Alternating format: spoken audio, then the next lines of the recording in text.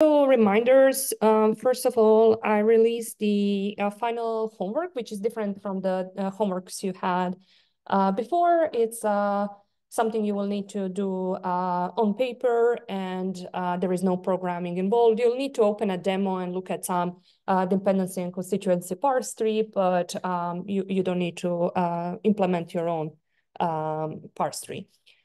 Any questions about that homework? Yeah, it should be fairly straightforward, I hope. Yeah.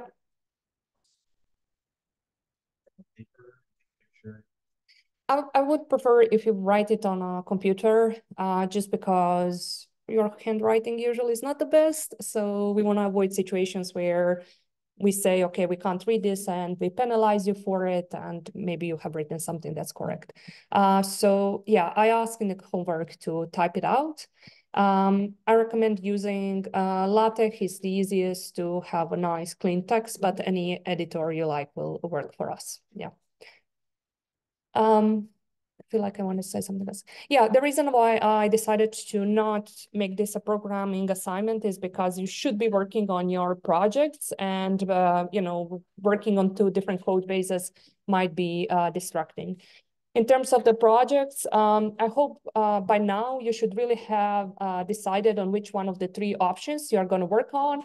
And if you're working on an open research or reproducing a paper, you should have pretty solid idea of what you kind of are set up yourself to do. Ideally, you also have done some literature review, you know what data, what baselines you have, and you are on the right track. If you're choosing to work on the data artifacts, you should have, or chosen a data set you're going to work on and a model you're going to work on. And I think already working on a part one, you should start doing that. Like, you should be finding a way to find those data artifacts. So if you're working on the option tree, please don't forget that, yeah, this should be taking also more time than your first homework. So yeah, start working on all of that soon. A few of you reached out about whether your project idea makes sense. Keep doing that. If you're unsure, I'm happy to assist you. All right, any questions about the logistics? Nice. Okay, so just a moment. Today, we are going to move away from syntax and syntactic parsing, which was the way for us to determine whether sentence is grammatical and to find syntactic structure of a sentence. And today, we are going to talk, today's lecture is going to be all about meaning, or the study of linguistic meaning, which is called semantics. So semantics examine what meaning is, how words get their meaning, and how the meaning of a complex expression depends on its part. And we have mentioned semantics before when we were talking about word embeddings. Specifically, we were talking about lexical semantics, where you care about semantics of individual words. But now we are going beyond just words, and we are interested in the semantics of a whole expression, which can be, for example, an utterance, a sentence. And when we talk about meaning and semantics, it's important to make distinction between senses and references. Sense is given by the ideas and concepts that are associated in an expression, and can be, we can mention things that we know in the world and use something like common sense, for example, where reference is the object to which an expression points. And you will also see, when we mentioned briefly discussions about form versus meaning. For example, when ChatGPT outputs a sentence, these are actual words we see, and they are just a form. But whether the model actually has understanding of the meaning behind those words is another question. Important is also that that language is underspecified, and we don't say many things, but we assume that the other person might know all these missing steps, such as, when you get a menu at a restaurant, no one needs to spell you out like, yeah, you're going to choose something, and then there is a cook behind who will actually cook this food, and then this food will be given to staff, and staff will bring it to you. And unlike syntax, where we did have, we talked about there are different formalisms, and these formalisms, maybe they differed, but they could capture a lot of what we actually wanted. There are no standard semantic formalisms. It's way harder to formalize semantics. We have some ideas about how we should present the meaning of expressions using, for example, predicate logic. In language, predicate will be whatever is tied, connected to the verb, as we have seen with the syntactic trees. In some very restrictive works, we will have first order logic. Some people will use a graph to represent some meaning of the sentence. But some people would say, well, that's too, again, restrictive and can't, handle all of the things we want. So instead, we should be framing,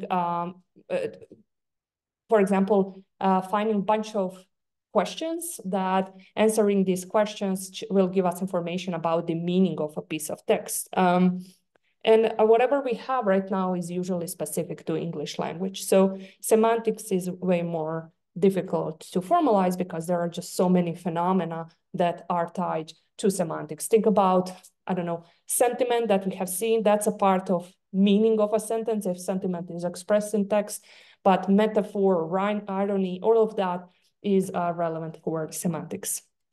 So what we're going to do today is we are first going to introduce the task of semantic parsing, and I will give you presentation of semantic parsing as it, the way it was looked at in 2018. And then we are going to move into something called shallow semantic parsing, and what those things are will become clearer in a moment. So semantic parsing is a task where we want to convert a natural language into a logical form, or a program, whatever is a machine understandable representation of the meaning. And then usually people don't say this maybe explicitly. You will see this definition of semantic parsing, but semantic parsing in NLP means that you also have some kind of executor that will take that formal representation of the meaning and do some kind of operation that will then give you a result, a response that you actually want. So although you have this, definition of what semantic parsing is, very often you also assume that you have executor that will give you a response.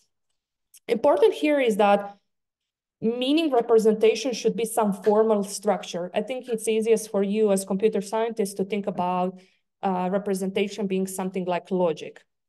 And it should capture the complete meaning of linguistic expression. And what is complete, although people throw this word and you'll see it in papers, it's actually not super formally defined, and it's quite debatable what complete meaning means. I think in terms of semantic parsing, complete, you can think about it when you have executor, it is a representation of meaning that has everything you need to actually be able to execute whatever that first sentence is telling you to do. But then, as we have mentioned before, if we, take a step back and we don't think about, okay, nothing has to be executed, we just want to have a formal representation for the sake of having a formal representation, then different linguists will disagree on what complete meaning actually is here. And to give you an example of, what a semantic parser might do and how this meaning representation might look like, you might have built semantic parsers for the task of question answering. And, right now you can ask a question to ChatGPT and it might give you answer, and you might be aware that, okay, this model has some hallucinations, so it's not always trustworthy in terms of getting the right answer. You also might be aware, okay, to use ChatGPT, I need a paid API, so I need to always spend money. Okay, maybe there are some open source versions, but that requires knowing and having knowledge of how to, download the weights and have a wrapper code that will actually prompt this model. So you might opt for something simpler. Maybe your question answering task is very narrow, very constrained. You are not asking questions about anything in the world. You might be just interested in locations and information about certain locations. And you have a database, for example, all the big cities in the US gave their databases about information about their population. All these databases have exact structure. You can merge them together. And now you have a database that gives you basic statistics of certain cities in the US. Here, you might decide then to deploy this semantic parsing approach where your semantic parser needs to give you some kind of formal representation of this input sentence that says how many people live in Seattle. And because you're gonna execute that formal representation over database, you might decide, well, I'm going to use SQL to represent my input sentence. And then the sentence, how many people live in Seattle, will be turned into select population from city data where city equals Seattle. So this is, in this case, this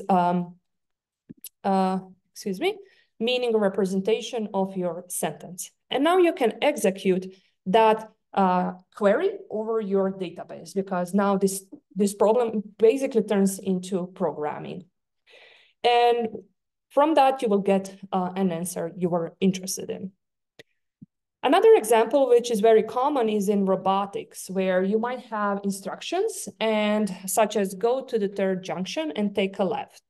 And here again, you might use a BERT representation, and then maybe your robot may work with distributional representations with high dimensional vectors that are dense and whose dimension don't have meaning. But in current, at least, robots likely don't have, they have very primitive grammar and very primitive instructions that they can follow. So you might think, okay, it's really an overkill to now here use some kind of very complex representation of language when the instructions themselves are pretty simple and can be broken down in primitives that the robot can understand. So again, here, let's say someone had developed a grammar for this robot. We can write this instruction into a sequence of operations, such as, move forward until you come to the junction and then turn right. And then because the robot is designed such that he understands these instructions written in this programmatic way, it can actually execute that operation. All right, the issue with semantic parsing is that the data we have typically comes with inputs and outputs. So here you might have go to the third junction and take a left, and then you have where the robot is, like this snapshot of the environment, and then where the robot should end, which would be over here. So imagine you have another image and then the robot is over here. Or with this example, we have sentences, questions, how many people live in Seattle, and we have corresponding answers, but we do not have this SQL way of framing this question. So these programs or formal representations are what we say hidden or latent. We keep using this word when you miss certain information.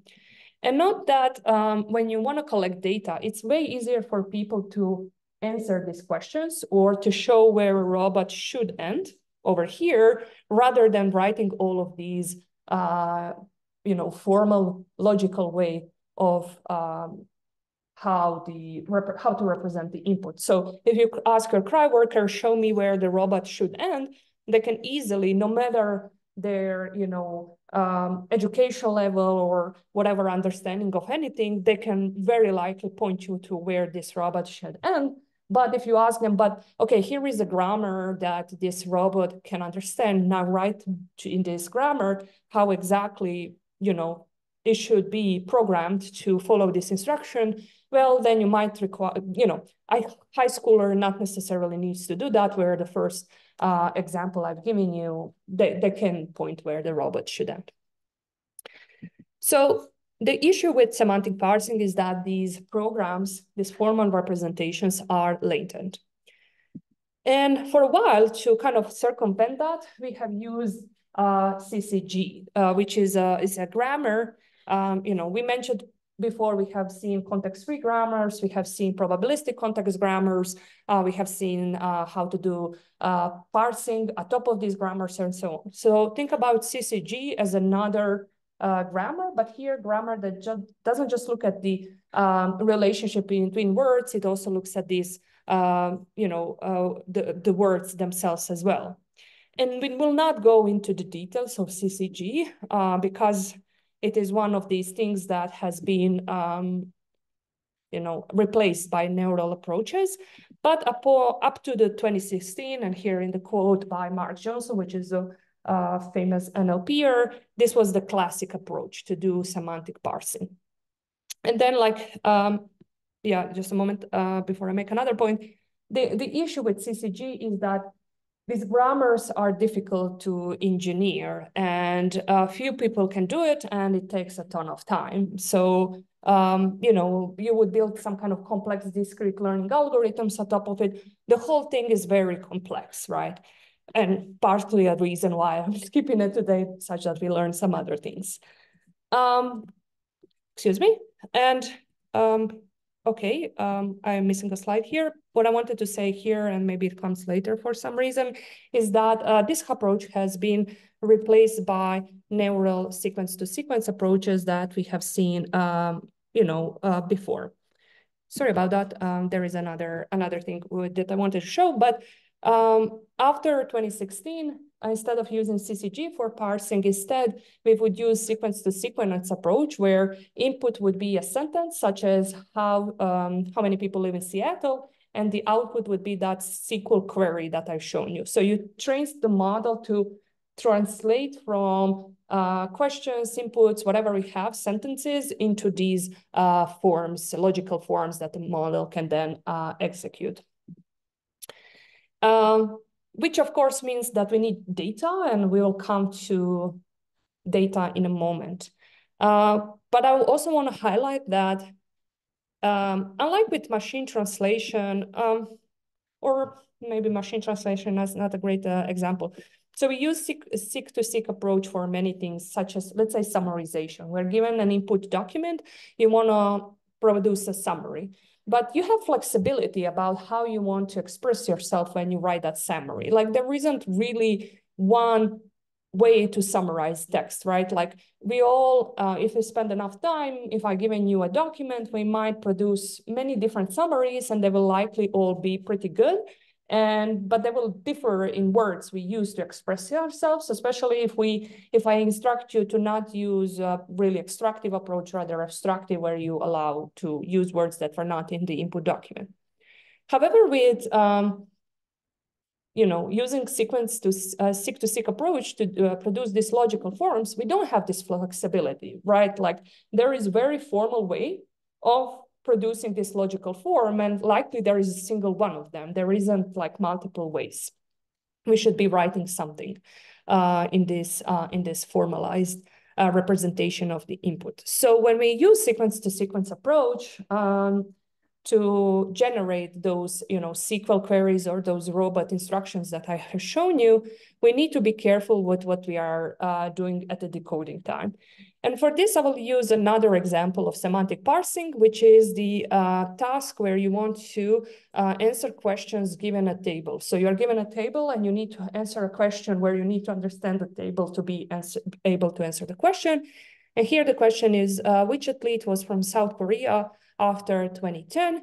And you would need to produce this program, which says, okay, first reverse these athletes and find the nation South Korea, and then find the year after 2010, for example. So this is an example of a program you would need to then be able to something else to execute that program and find you the answer, which is here, Kim Yuna, I believe. Yeah. All right, so here, if we approach this as a sequence-to-sequence problem, we find some way to represent the table. That's not super important for us because we are not talking about, the point is not to learn how to do this question answering when you're given a table. So imagine some way of linearizing table and giving it to the model. At the time, these LSTMs were state of the art. We have learned about transformers. So here, just have transformer instead of LSTM written to ground into something you are more familiar with, but everything else stays the same, especially in the decoding part, where here, these are the words in your vocabulary. Reverse, athlete, argmax, and 2010 nation brackets, right? And the thing with the semantic parsing is that, well, because what we can generate is so constrained, then in the first step, we can't generate anything but a bracket, because in this language or in this formalism where we are trying to produce, you always must start with the opening bracket. So all of these other possibilities in your vocabulary are not a thing for first step in your decoding. And similarly later, here in red color are all the words that you should not be generating, and in very bright green is the word you should be generating, although there are some other possibilities. So what we have seen here at the first glance is that there is a lot of red, right? It's a lot of things shouldn't be generated. So sequence-to-sequence approach applied to semantic parsing needs to have constrained decoding. So you want to avoid generating tokens that are not allowed under the formalism that you are trying to produce a formal representation of your input. And basically, there are two ways to do that. You can do the so-called token-based or grammar-based decoding. Token-based decoding is a very simple idea, and maybe the first thing that came to your mind, where you forbid outputting what is not allowed at the current position. So if you know here that nothing but opening bracket will be allowed, why would you sample anything else? You just sample the opening bracket and you move to the next step. And here, okay, maybe you just need to forbid the closing bracket and everything else can be generated, which is fine.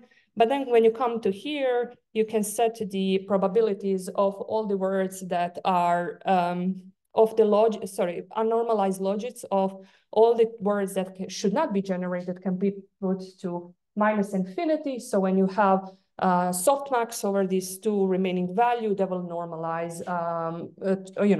They are the only values that will have values that are not strictly zero, and the sum of their probabilities will sum to 1. So you can do that super simple. Another approach people have proposed is the grammar-based decoding, where instead of producing the actual tokens, you say what kind of rule in your grammar had you deployed to generate to generate the tokens. So here is an example, and the part I want you to focus on is over here. This is what the decoder is generating. So instead of generating the actual logical forms, so see here, we have the same example, bracket, bracket, reverse, athlete, so on. Instead of generating at the first position the opening bracket, it will generate a rule, which here is C. I don't know what exactly it stands for, but maybe it stands for open or start, let's say. And then in the next step, you, instead of generating another, bracket, you will generate this rule that says from C, do this thing R with C. Again, I don't know what exactly is this reference to, but this is the rule under this grammar that will then produce the second opening bracket. So that's another way to approach the decoding, where you disallow the model to generate tokens that are not allowed under the grammar by not even generating the tokens themselves, but rather the rules under the tokens. Okay, so here are just a bunch of references for both of these approaches. If you are interested to see more, this figure over here is taken from this paper that's by these authors. Okay, so that's about decoding, but how do we even train these things to start with? Because remember, I told you that programs or logical forms are latent, right? So this is where I said it. I said, usually we don't have data that has these logical forms. And remember, when we do sequence to sequence, we have both our inputs and outputs. We have that parallel corpora where you are supervising your model to generate these outputs by giving models supervision of, no, you should have generated this instead of that. But if you don't have logical forms, how do you approach this sequence to sequence part? And we will not talk about details of that. That's again similar to CCG, although not as complicated as CCG, not something that's super simple. And here today, I want to go over more things and kind of cover the breadth of the things rather the depth. So if we had supervision, our sequence to sequence approach, super simple. We are doing exactly what we have done for machine translation, right? We are encoding our input, for example, here, flights from Dallas leaving after 4 in the afternoon. So here you are talking with some agent and when you want all of such flights. And here, you can imagine that some kind of agent has a database where all the flights are listed. That will happen that can happen in a year. And we can then search for those that are leaving Dallas and that are leaving after 4 p.m., which is here written in, I don't know, European notation. I think, I don't know whether it's everywhere except US, but 16 is reference to 4 p.m. So here, then you can just generate token by token and have your standard cross entropy or negative log likelihood loss over each token. And then after you have generated all of them, average the losses over tokens and back propagate and train in that fashion. Same way we have done for machine translation. However, as I said, what if you do not have this? Like, what do you do then? And this becomes a problem known as weakly supervision, where you have what should be the output. So here, which athlete was from South Korea after 2010? You know the answer, Kim Yoon-na. And you are going to use the loss with respect to predicting the right answer and backpropagate through components that are also producing these logical forms. But you do not have them. So it's, in that sense, it's weak supervision. The idea is that only if you have a good logical form, you could get the right answer. And you do not have information about whether the logical form was good or not. You only have information of whether the model managed to answer the question well or not. So you use that kind of loss to go over all of the components of the model, including those that are generated in the logical form. So the better the logical forms are, the better the answering part should be. And this is why weak supervision should work. Weak supervision goes beyond semantic parsing. It is whenever you have not direct supervision for a thing you want, and you have this pipeline where something happens first, and then this next thing relies on the first thing, and you have the supervision for the second thing, not the first one. Again, I will not go into details of any of these algorithms. I'm happy to share more information with you on them offline. It goes beyond this course, but there are ways to deal with the problem where you have this kind of a pipeline I mentioned, where something is generated and then you're doing the second subtask over the first one, but you have only supervision for the second one. It is a common problem in NLP, and there are certain algorithms you might deploy for them. Again, not going to talk about that because that would be just a whole other sequence of lectures on how to deal with that. But you should just be aware that, okay, if I want to do semantic parsing and I want to generate this logical form, and if I don't have data, it's not the end, right? Like there are algorithms to deal with that. I also want to mention that in the previous examples, everything was kind of not depending on interactions. We had like how many people live in Seattle? You can get the answer in just single interaction, right? But semantic parsing is very often promise for task where you would like to do something interactive. So take an example of that I have mentioned briefly about booking a flight. You know, you might have all these restrictions while you are looking for a flight. So you might start with like, okay, I want a flight from Salt Lake City to Zagreb, and then you get certain flights and you're like, oh, this departure time is really early. I don't want to wake up so early. So you ask the agent, okay, but how about same flights, but the departure time is after noon? And then it gives you some options. And then you realize, all right, some of these are really expensive. So how about all these flights, but, you know, up to $2,000 or something like that. So you might have these interactions that, first of all, they depend on previous instructions. Like in this example I've just given you, I assume that the agent know that I already asked about flight to Zagreb, so I don't want to repeat that information all the time. And for the model, that means that it needs to keep information about its interpretations of the instructions. And the current, whatever happens in the actual world might change. So with maybe flights, it's not so clear. But for example, if you had a robot and you give one instruction and then the second, things have changed. So what actually now happened in the environment of a robot and where it's positioned might look different. And that's something that the semantic parser needs to also take into account, that the environment might change as well. What kind of actions were taken?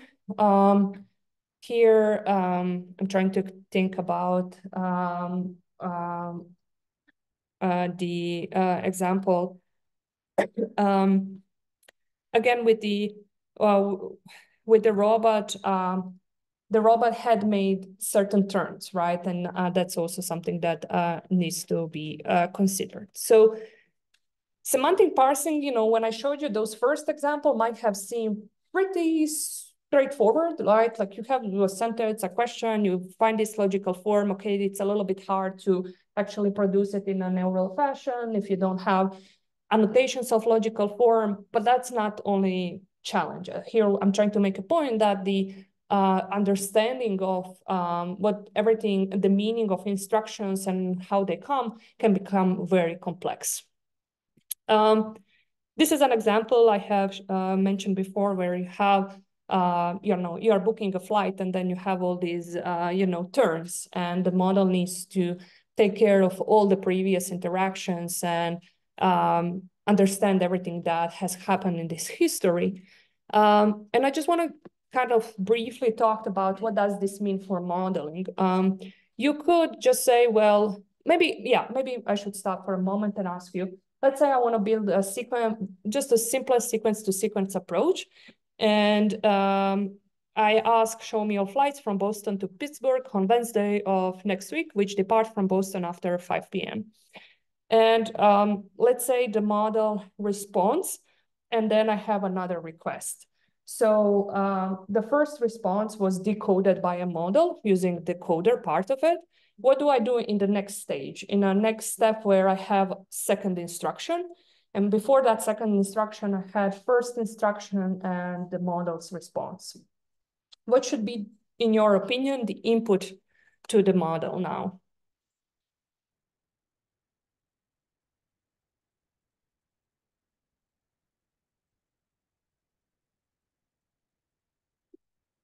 So the goal is to have second interaction where I'm now giving, let's say this is my second question. Please describe the class of service I. So I have this first instruction, the model had responded with something, and now I ask another instruction. What do I give to a model, a sequence-to-sequence model, for it to generate something after, please describe the class of service Y? Yes? I think we need the context of the previous question and the answer. It said why the answer, so it needs to know what why was. Yeah, that's right. And can you tell me, like, you're now constructing, you're programming a sequence of things. Like, what are you putting in that string? And yes, I is important, But just because I don't know what exactly is the next thing here, I'm using this one as an example. So imagine I just had this one, and this is my second one, and ignore that Y is mentioned, but yeah. So what would you put in the string?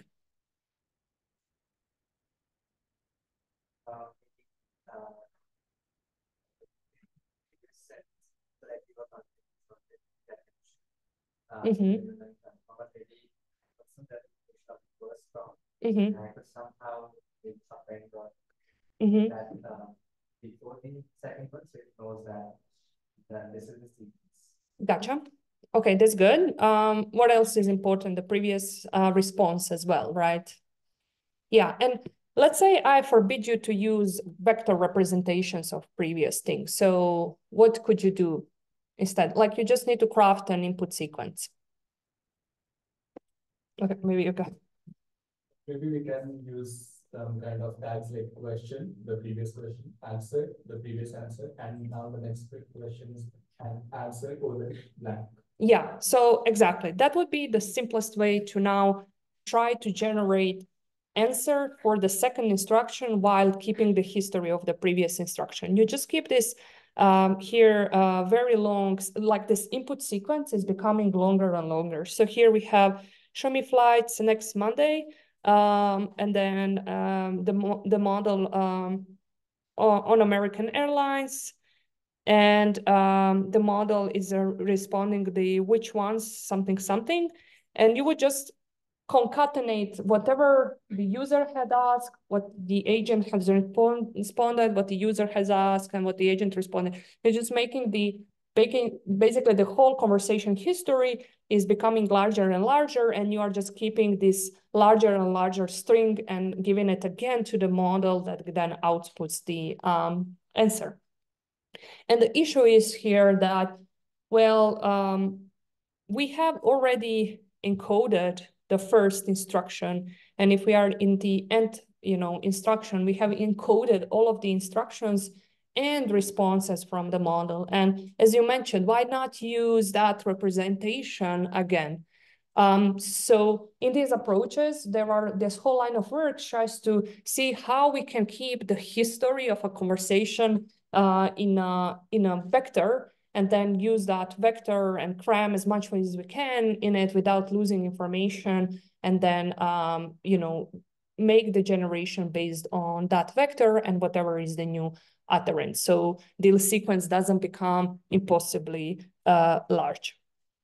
And of course, I mean, with transformers, with GPT-4, with context length being larger and larger to the point that it's, you can put 32,000 tokens, if not more, in your input. This might seem like, okay, I don't need to know about these sophisticated ways of keeping history. And that might be true if you are planning to use APIs and you don't want to build your model. But in reality, we still want to use, first of all, smaller models because we want to do things fast, or we don't have the means to pay for APIs. So if you are stuck or willingly choose to use a medium-sized model, and you need to find a way to model history, and your context length is not enormous, and with open source models is maybe 2,000 or 4,000 tokens long, then you might opt for these approaches, which are a more clever way of keeping history in a vector representation and attending that representation, similar to when we talked about attention, how we describe like pointing back to the history. Okay, so that is as much as I want to talk about this kind of semantic parsing, where you have some question or utterance and you want to produce a logical form out of it and then execute it. For me, it's important that you know that semantic parsing as a task, like defined as I just did, exists. I want you to remember that previously, historically, we have approached it with the CCG grammars and very complex discrete algorithms over CCG grammars. And that after 2016, we have replaced that approach with the neural sequence-to-sequence approaches that we have learned when we talked about conditional generation and machine translation. For sequence-to-sequence approach for months now. We know that we need data, parallel data of inputs and outputs. And we learned today that, well, for semantic parsing, we might not always have that. However, we are not now disappointed and sad because there are certain algorithms to learn from weak supervision, meaning we have the final outcome of execution. We just don't have the logical form. We didn't talk about details of those algorithms. They are more involved, nothing like terribly hard. You can all learn about it, but just beyond scope of this course. And in the last part, I mentioned that the semantic parsing can become very contextualized and very complex. And we focused on how to follow previous instructions where with sequence-to-sequence approach, if we totally brute force it, we would just keep the history in a longer and longer and longer string. You can literally imagine you start in Python with an empty string and you add plus more strings and it becomes larger and larger and larger, and you are putting that larger and larger input to your sequence-to-sequence model, but that's not efficient or reasonable because we are certainly going to hit the maximum sequence length, and therefore we can use some more clever approaches that are trying to keep this history in a vector representation effectively. So that said, I want to take a step back, and in this tutorial whose slides I am following, and in these slides in this tutorial, you have way more details about these algorithms or anything. If you want to know more, this is the first place to go. Unfortunately, they don't have recording, so I'm a little bit stuck with like, okay, this is a slides, and I'm just going to try to see what the original people who created the slide wanted to say, but there is always a reference to the papers, and papers are a great way to get all the details you need. So in this presentation, they present this kind of way to illustrate language to meaning. So from sentence to a representation of a meaning that goes from least to most informative. And again, what's most informative here is vague, and there might be disagreements of whether semantic parsing is more informative in terms of meaning representation than something else to someone else. But what I want to say here is that with semantic parsing, it's the most informative in a sense that your logical form or formal representation you produce must have everything you need to execute the operation correctly. Like it has to be complete in a sense that has to have everything necessary for actually doing the thing that the instruction is saying to do. So the representation is very often has this kind of either programmatic looking way, like in a programming language even like Python, or it is in a logic. And to them, least informative, and here least informative for executing is what is called broad coverage semantics, where you're trying to find the representation of the input, which has, it should have everything you need to have for finding some kind of structure of meaning. But here, it should cover many things, and maybe that's too much for a very specific task you're trying to do here is a robot. You need to really just a representation to tell you how to move, 3 steps ahead and then turn to the left or here to the right.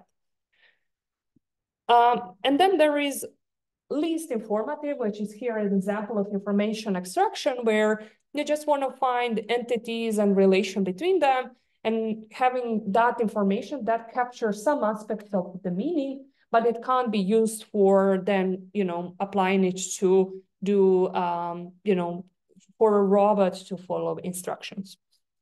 So if now what I'm trying to illustrate here, it doesn't really sit well with you, like, oh, what's more informative, what's not, it's not that much important.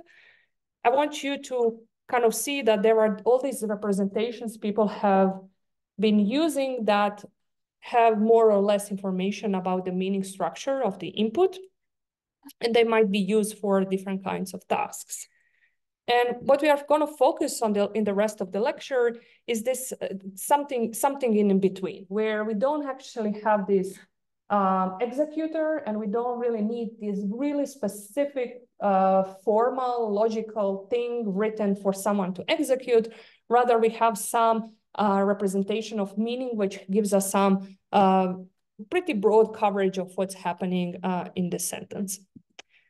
And this brings me to what the idea of shallow semantic parsing, which is one type of task and linguistic structure that's relevant for it is so-called semantic role labeling. Okay, let's start with what is semantic role labeling. Here I'm going to use slides by Vivek again. So for an event that is described in a verb, different noun phrases fulfill different so-called semantic roles. So I'm trying to define semantic roles, but I just mentioned phrase semantic roles, so bear with me. Let's go over an example. Here we have a sentence: John saw Mary eat the apple. And we have invent is another, it's a linguistic term, but it's also not super well defined, and there are differences in opinion of what constitutes an event. So for you, think about it for now as a verb.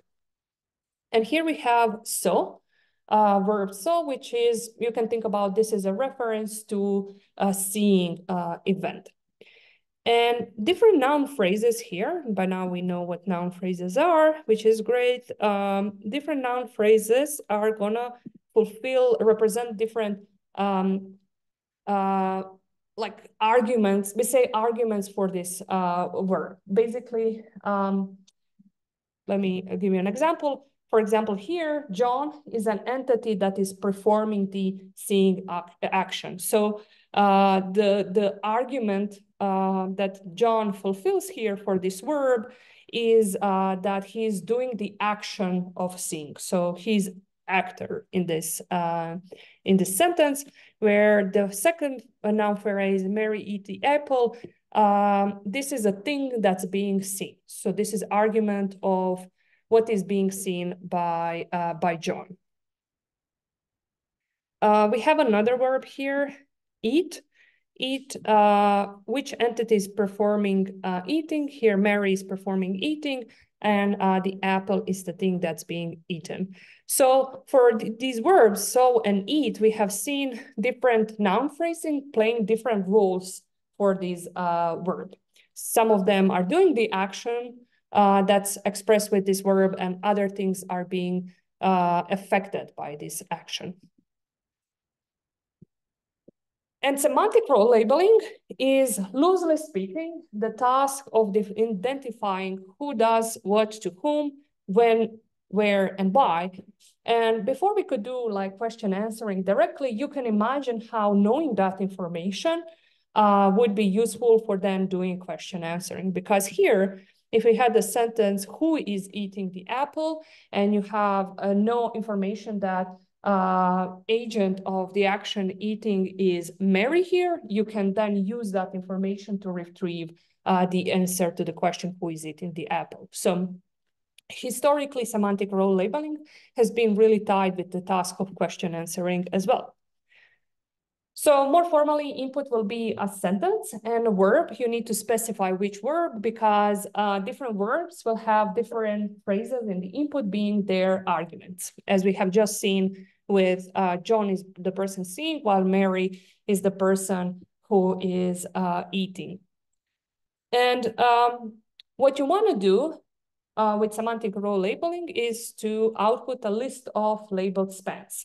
These spans should represent the arguments that participate in the event, such as John and Mary eating apple, and the labels should represent the semantic role of each argument. And we'll see frameworks that define this semantic role for us. So here, if we were more specific, we also need to specify in which framework do we do semantic role labeling. We'll see two, because then the labels for the argument will differ.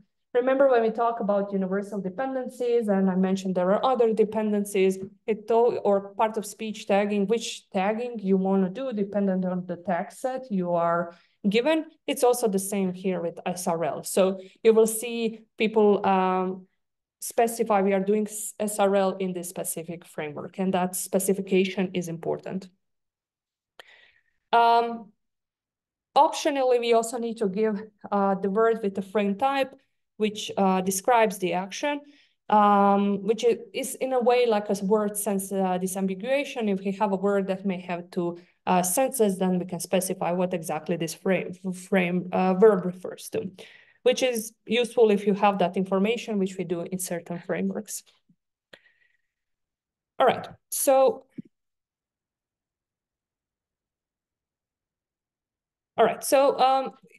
I kind of went on a tangent here when I talked about when we give a label to span and we say, well, you are this kind of an argument where this label must come from somewhere.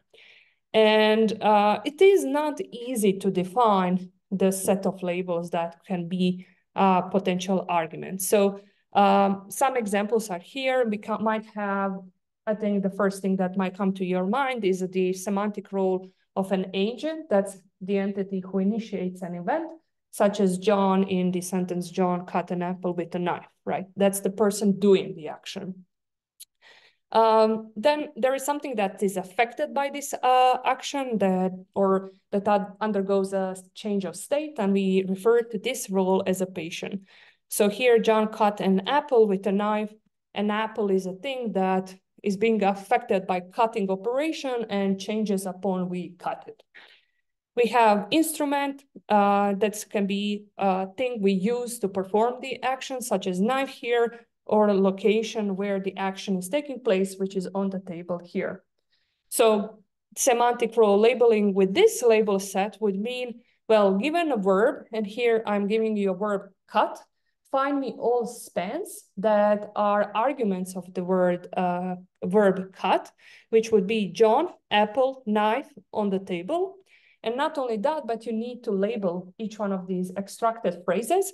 And then we would label John with agent, apple with patient, knife as an instrument, and on the table as location. And if we had that information, we can be then ready to answer questions that are of the spirit, who did what, to whom, and how, right? Because now we have basically all the information to answer that question. And it's not nearly as complete. There are many other things you could be defining here as an argument. Which brings me to different kind of choices of labels. Basically, the semantic labels can be super fine-grained or they can be super broad. In FrameNet, we have semantic rules that are, first of all, they are based on a theory of frame semantics. And if this sounds interesting to you, you should definitely check Fillmore's work. That was the basis for FrameNet. And here, the labels in FrameNet are usually more fine-grained, and the verbs themselves are relating to very different set of semantic rules. So it is more specific. It is therefore harder to annotate and usually it's more daunting for people to work on the task like that. That has very, very fine-grained roles, and examples might look very different from each other. On the other hand, PropBank is theory neutral, but here we have very abstract labels: argument 0, argument 1, whatever that means, right? And what is argument 0, argument 1? We define on a verb by verb basis. We don't have actually a lexicon or a database where given verb we have, okay, these are the semantic roles, possible semantic roles for that specific verbs, and here are examples of those semantic roles for that specific verb.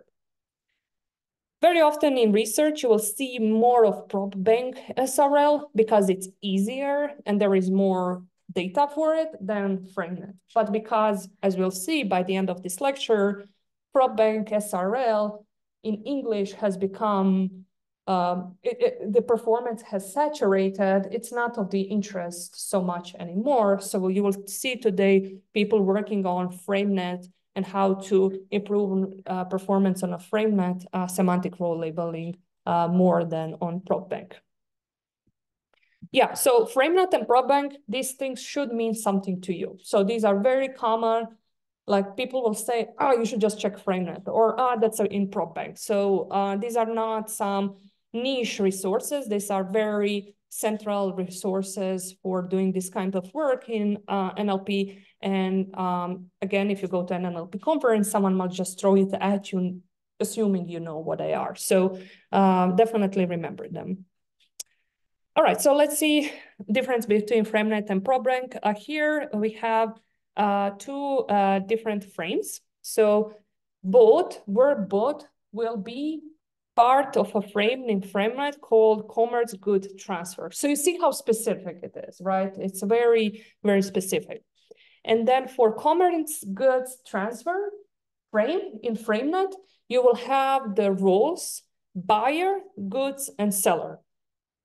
On the other hand, acquire, verb acquire will be in a frame acquire in FrameNet, which is, okay, not surprising. And then for that frame, you will have recipient, team, and source. So the roles change from verb to verb, right? On the other hand, here is how these roles look for the same sentences in PropBank. So we have basically whatever is the subject for both acquired and returned will be argument 0, which is, as a few slides ago, I mentioned an agent. Argument 0 very often for PropBank SRL has the notion of who is doing this action. And then object will very often be argument 1, what is being affected by the action which we described as a patient. But then from or to Mary, it's all going to be labeled as argument 0, where you might have, this is a seller here, or it's a source. What is the exact meaning of that argument 0 is lost in PropBank. All right, so yeah, and I mean, maybe I didn't highlight this enough. Like you here with PropBank, you will label this with argument 0, but what exactly argument 0 means for each one of these sentences is not explicit with PropBank. So you need to do this extra step or interpretation, which also means that it might be a difficulty if you want to build a question answering system on top of it, right? Where here, if I ask you a question, who is a seller? Let's say who is selling a glove? Knowing that Mary is a seller, we can easily answer that, okay, Mary is selling a glove. Whereas here, if you have argument 0, we might need to do extra steps and write extra rules to be able to do that kind of answering I have just mentioned. Okay, so we are going to go over what was the state of the art for before neural networks and then go into neural approaches for semantic labeling. And we won't go into details again of how people approach SRL before. I just want to give you, show examples where this becomes more difficult inference problems.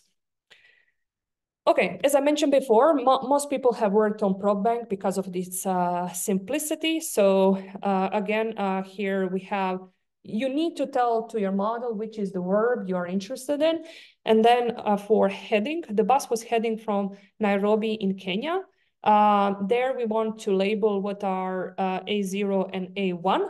And again, we need to mentally do interpretation of what argument 0 and argument 1 means for heading. So for heading here, we might describe a 0 as what is being moving, and A1, what is the destination. But it's on a case-by-case basis. When we move to another word, A0 and A1 will mean different things, as we have seen previously with buyer and seller, for example. Okay, but you only care about, given a verb, you want to, as a model, it only needs to tell you spans, which are arguments for that verb, and the labels of those arguments. It doesn't need to give you interpretation of A0 and A1. This is something you as a developer are doing. Okay, so the first step is to identify candidate arguments for verb using parse tree. Mentioned before, I previously mentioned where subject is very often A0 and object is very often A1. This is an information you can use, right? You can use your dependency parser, assuming it has high performance. You can instruct what are subjects and objects of the verb, and these can be your candidates for argument 0 and 1 for prop bank.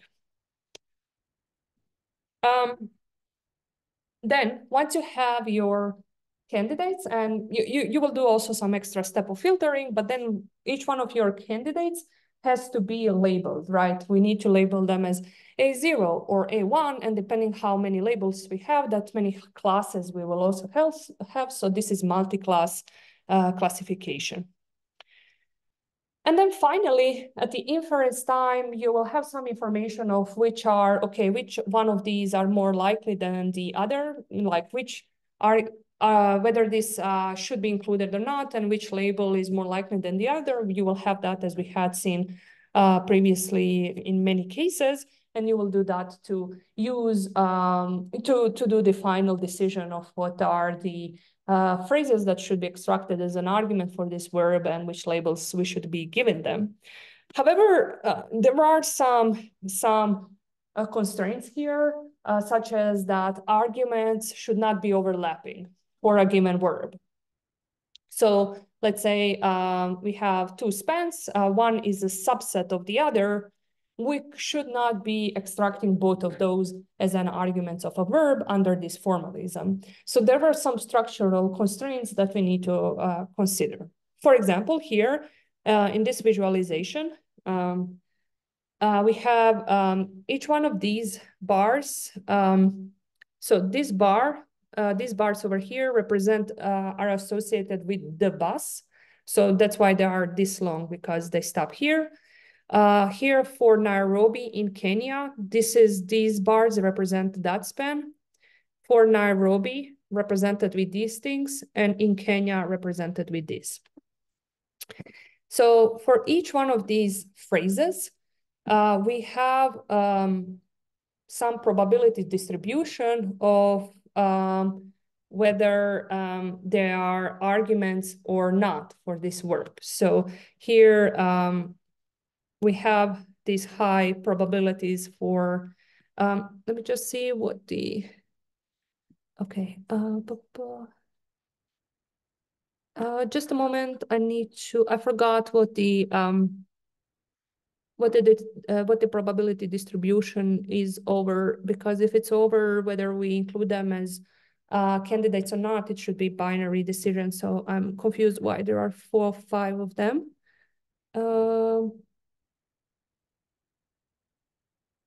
Okay.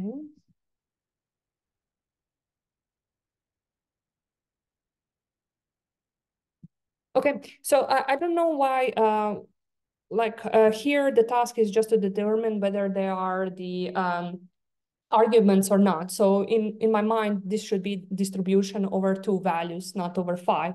Over 2 values, whether we include it as an argument or not included. So I'm a little bit confused of why we have a distribution of 5 possibilities. That would make sense if we have 5 possible semantic roles, but here we are not actually doing the labeling. So I'm slightly confused, but I can still give you the point I'm trying to make here.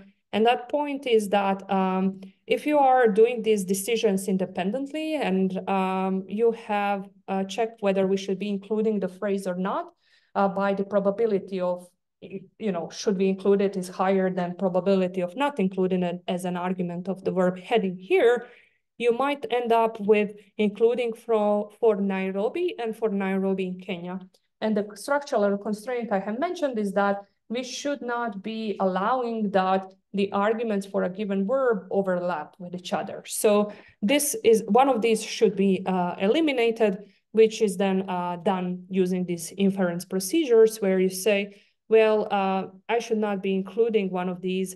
So I will disallow one of them and include only the next one.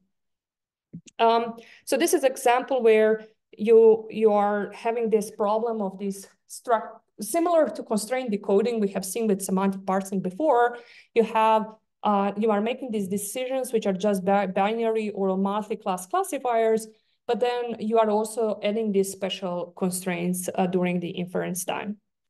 So you might use something like, if pre-neural time, something like integer linear programming, for example, to use these constraints that I just briefly mentioned, such as arguments should not be overlapping for a single verb.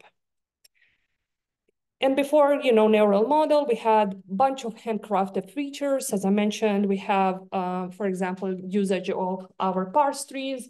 Here we have constituency parse tree, where we can use the rule over the parse tree to determine what is the subject, and therefore that's going to be the certain argument of the verb. More easily would be to use the dependency parsing, right? But besides looking at the features of our dependency or constituency parse trees, there were many handcrafted features to be able to do something like this before neural approaches. And this would result in many million dimensional feature vectors, right? So that's huge, and usually that would be sparse. Remember when we talked about word embeddings being short? I think this is a great example of 300 dimensional vector is a high dimensional vector, but relative to many millions dimensional vector is pretty short. Yeah, and how do we do this learning with these structures? Basically want to train a model that learns to assign a score for the entire sentence rather than one label at a time. So you want to give a notion of okay, you should be making these decisions together, rather if you make this decision for this span, this affects the decision of this other span. And there are ways how you could do that with structured learning. All right, so how did these things perform? Well, before neural approaches, they were kind of reaching this 8-ish range, and for nearly 10 years, there was no really big change in performance. And then with neural approaches, things have changed. So here we'll just go over a few examples of why. Why is this hard? Why was it so hard to push above this barrier of 80% F1 score? And then we'll see just how people then approach this in end-to-end fashion. And the paper, I think it's named End-to-End Semantic Role Labeling, was a major success. All right, so there is a wide variety of phenomena. Here we have John frightened the raccoon with the big tail. And again, our, I think, example of PP attachment, which we love. John frightened the raccoon with the big stick. The raccoon didn't have a big stick, but honestly, they totally could have. They're so scary. So again, here, what is the span of the argument one? Again, depends on our understanding of the right PP attachment, right? Because we could easily have a wrong PP attachment in the second sentence that said, well, argument one should be the argument with, the raccoon with a big stick, which would be wrong. Dependencies can be very far away. And then if we are having hand-designed features that depend on the quality of the trees, that's going to become a problem, although we have seen that with dependency parsing, things are better. So we could have a very simple, John frightened the raccoon, everything is right next to each other, or we can have John walk quietly into the garden and frighten the raccoon. So now John is very far away from the verb frightened. Also with, now that you know about dependency parsing, you should be like, whatever, this is also just one dependency relation away from the frightened. But constituency parse tree wouldn't work so neatly. And remember that dependency parsing kind of came later after constituency. And here we are talking about what had happened 15 years ago. Here we have John broke the vase, and the vase broke. And now that rule, okay, subject is gonna be the argument 0 is not really gonna work. So if you have active or passive voice, your rules are also gonna be different. So, and we are now entering neural era. where things, this is a slide we have seen before, where things haven't changed for many, many years, and we were kind of stuck at the 80% F1 accuracy on prop bank SRL. And then in 2017, end-to-end semantic role labeling came out, and this is how we can approach semantic role labeling with a neural network. This gives me so much nostalgia. When we were writing papers in 2017, we would also draw these little architectures. Now we all use transformers, and you would never put on like a diagram of your architecture anymore because everyone knows exactly what the architecture is. But in back then we had to draw all these little boxes and arrows and explain how we design neural network. Which is a total digression, but yeah. So we would put a sentence as an input, of course, but we would also need to give an information to the neural network of where the verb, the predicate is. So here you would have a special extra indicator feature to say this is the verb, and otherwise you would represent your words with, give me an example. If we are dealing with neural networks, what could be a representation of each word? Oh, quickly. Embeddings. Give me an example of an embedding, concrete one.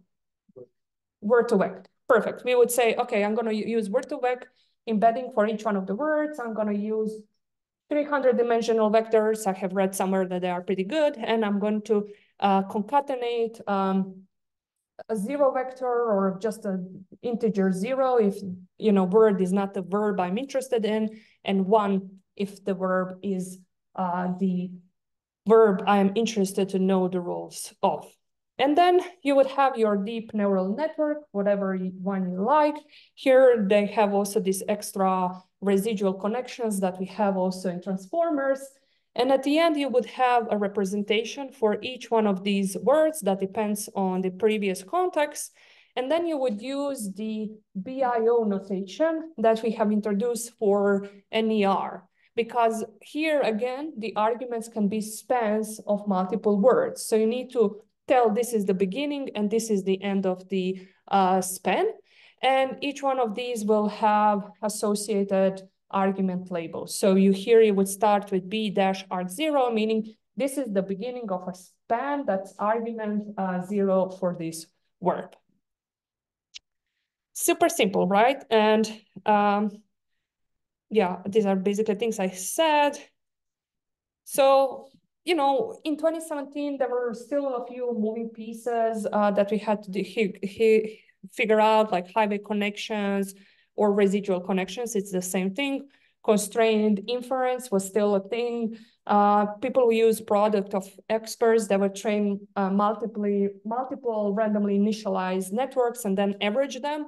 That was very useful to account for how bad your initialization was. These days, not super important because we have pre-training. Stability was and generalization was bigger issue than when we had pre-trained models. So you would use dropout with higher rates and so on. So things were a little bit more complicated than when we entered the pre-training era, and I will just give an illustration of how we used, for example, BERT.